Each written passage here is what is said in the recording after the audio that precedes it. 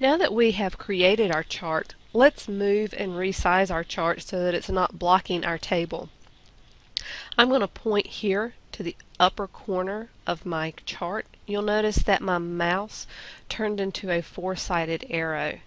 Once I have that, I'm going to hold down the left mouse button and I can drag my chart to where I want it to appear within my worksheet.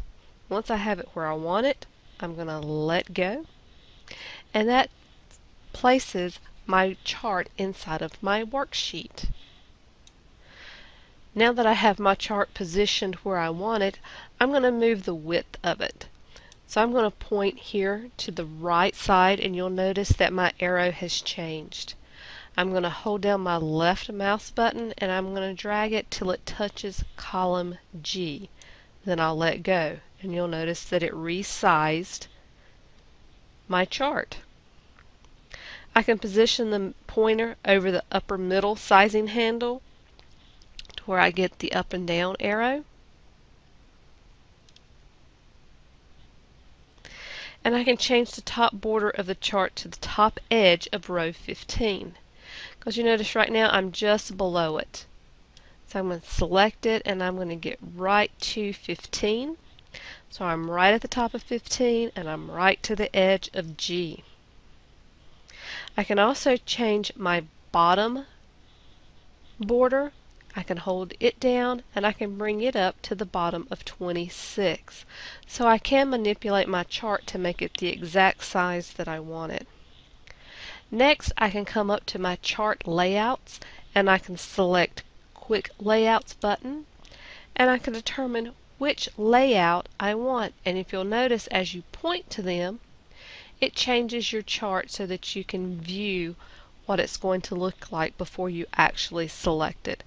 I'm going to select Chart Layout 1. I'm going to click that layout. Next, I'm going to click the legend to select it. This is my legend. So I'm going to select Legend. I'm going to press and hold the Shift key and I'm going to drag the legend up using that four-sided arrow outline to approximately a 1/4 inch above the top of the plot area. Then I'll release the shift. So I'm going to hold down my Shift key. I get my four-sided arrow. I'm going to move my legend up and then let go. Next, I want to click inside of cell A12. And instead of it saying USA, and you'll notice here in my chart it says USA, I'm going to click and type United States. You'll notice that it's in my cell, but it hasn't appeared on my chart. Once I click the Enter button, it now changes in the chart as well as here in my data column. Make sure you save your work.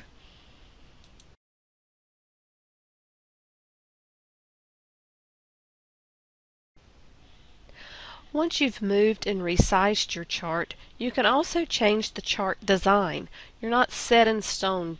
You can always modify it. At this point, I'm going to select cell D11. I'm going to change the value of D11, and you'll notice that my chart changes as I do.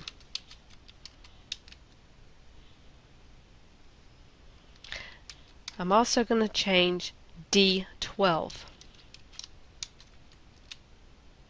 And you'll notice that both columns changed. I can select the chart by clicking in a blank area.